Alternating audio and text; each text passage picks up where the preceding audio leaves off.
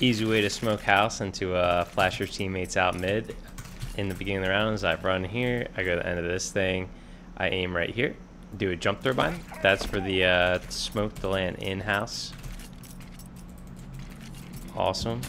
And then for the flashes, I just kind of run up to like this wall right here. I aim right here for the first flash, and then I aim right here for the second flash. So I can show you where those pop.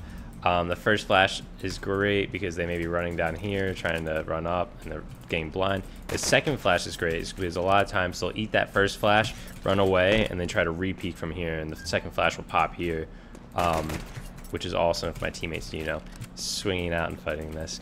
Make sure like your first teammate, if they have spawn, can just like Molotov cubby on the run, and someone else is gonna firefight behind them. So when the enemy's molly here, they spike the smoke on the Molotov.